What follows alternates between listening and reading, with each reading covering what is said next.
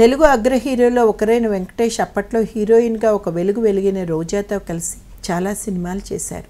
అయితే వీరి మధ్య 22 ఏళ్ల క్రితం జరిగిన ఓ సంఘటన ఇద్దరి మధ్య లింక్ కట్ అయ్యేలా చేసిందిట.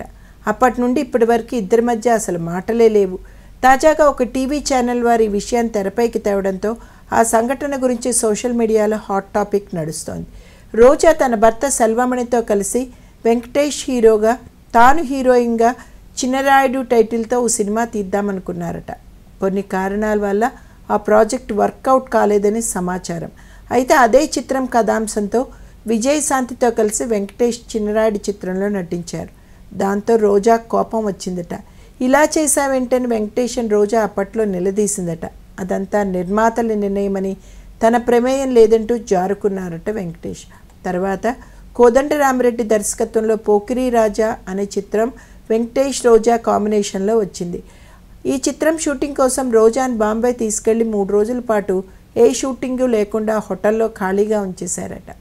ఏంటని అడిగితే దర్శక నిర్మాతల నుండి సరైన సమాధానం రాలేదట. 3 రోజులు ఖాళీగా ఉన్న రోజా తన భర్త సెల్వమణి బర్త్డే అని చెప్పి ఎవరికీ చెప్పకుండా చెన్నై వెళ్ళిపోయిందట. 4వ రోజు నుండి షూటింగ్ ప్లాన్ చేసుకునే నిర్మాతలు రోజా చేసిన పనికి షాక్ అయ్యారట.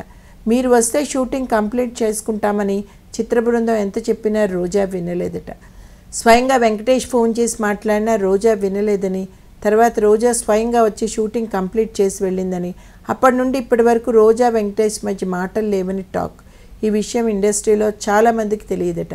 22 ఏళ్ల క్రితం అప్పటి నుండి వెంకీ రోజా కటీఫ్ అంటూ వస్తున్న వార్తలను సినీ విశ్లేషకులు ఖండిస్తున్నారు.